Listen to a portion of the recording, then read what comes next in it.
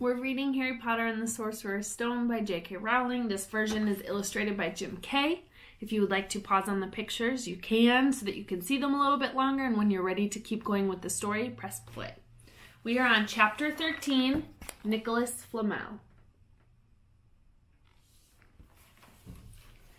Dumbledore had convinced Harry not to go looking for the Mirror of Erised again, and for the rest of the Christmas holidays, the invisibility cloak stayed folded on at the bottom of his trunk.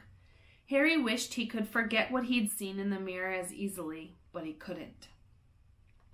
He started having nightmares. Over and over again, he dreamed about his parents disappearing in a flash of green light while a high voice cackled with laughter.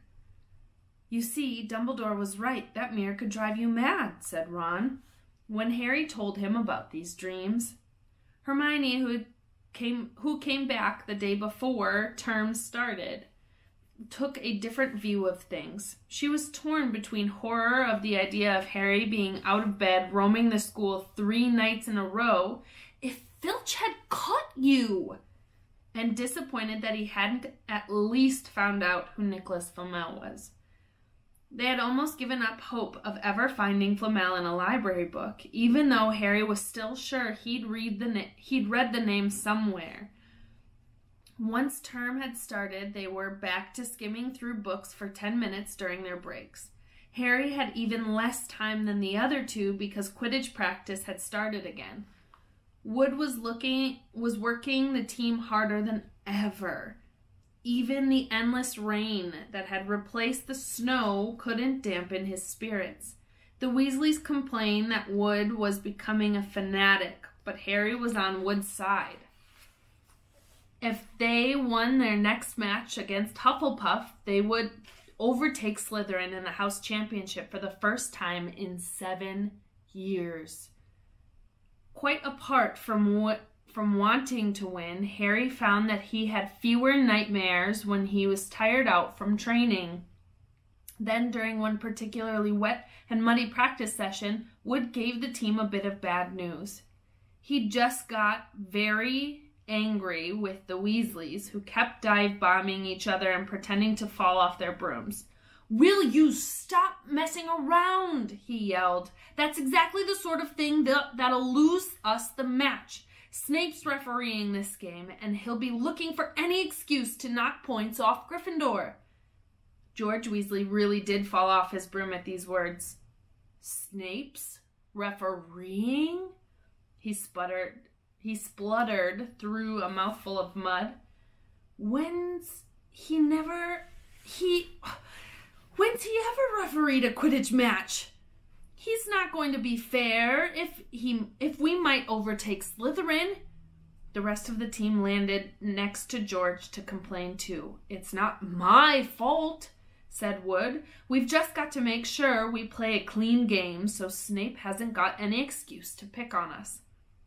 Which was all very well, thought Harry, but he had another reason for not wanting Snape near him while he was playing Quidditch. The rest of the team hung back to talk to each other as usual at the end of practice, but Harry headed straight back to the Gryffindor common room where he found Ron and Hermione playing chess. Chess was the only thing Hermione ever lost at, something Harry and Ron thought was very good for her. "Don't talk to me for a moment," said Ron when Harry sat down next to him. "I need to He caught sight of Harry's face. "What's the matter with you? You look terrible." Speaking quietly so that no one else would hear, Harry told the other two about Snape's sudden, sinister desire to be a Quidditch referee.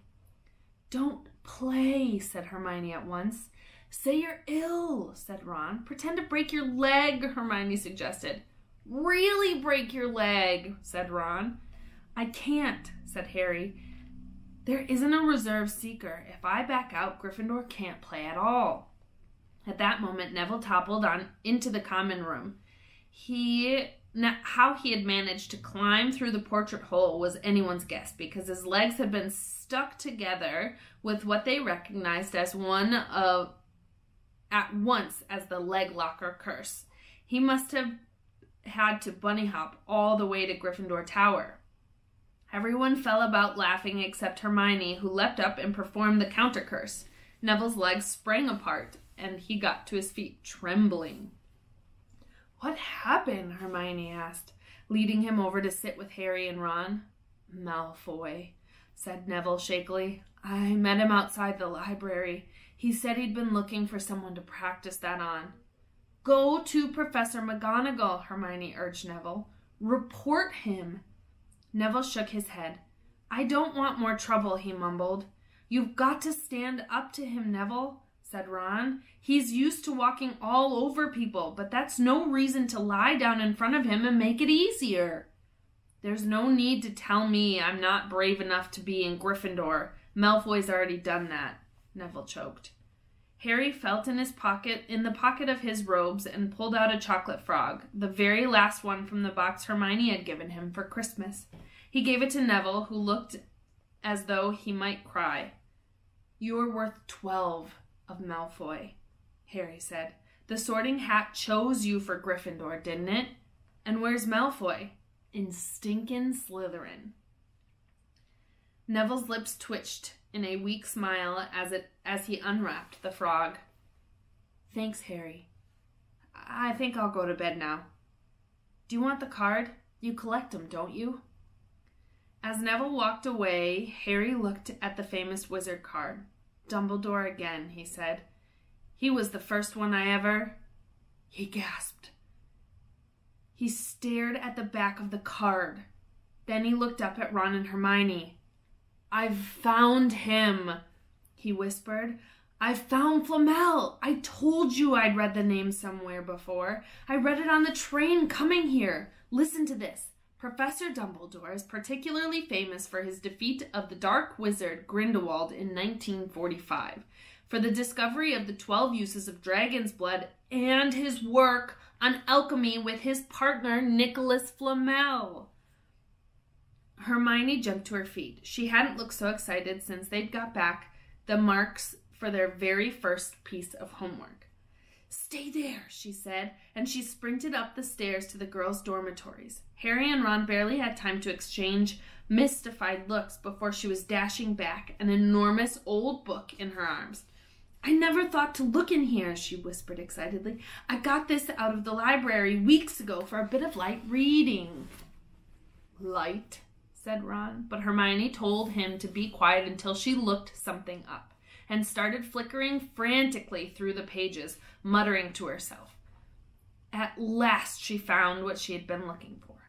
"I knew it! I knew it!" "Are we allowed to speak yet?" said Ron grumpily. Hermione ignored him. "Nicholas Flamel," she whispered dramatically, "is the only known maker of the Sorcerer's Stone." This didn't have quite the effect she'd expected. "The what?" said Ron and Harry. "Oh, honestly, don't you two read? Look, read that, there." She pushed the book towards them, and Harry and Ron read. The ancient study of alchemy is concerned with making the Sorcerer's Stone, a legendary substance with astonishing powers. The stone will transform any metal into pure gold. It also produces the elixir of life, which will make the drinker immortal. There have been many reports of the Sorcerer's Stone over the centuries, but the only stone currently in existence belongs to Mr. Nicholas Flamel. The noted alchemist and opera lover. Mr. Flamel, who celebrated his 665th birthday last year, enjoys a quiet life in Devon with his wife, Pernell, 658. "See," said Hermione, when Harry and Ron had finished. "The dog must be guarding Flamel's Sorcerer's Stone. I bet he asked Dumbledore to keep it safe for him because they're friends and he knew someone was after it. That's why he wanted the stone moved out of Gringotts." "A stone that makes gold and stops you ever dying," said Harry. "No wonder Snape's after it. Anyone would want that. And no wonder we couldn't find Flamel in the study of recent developments in wizardry," said Ron. "He's not exactly recent if he's 665, is he?" That's where we'll stop for today.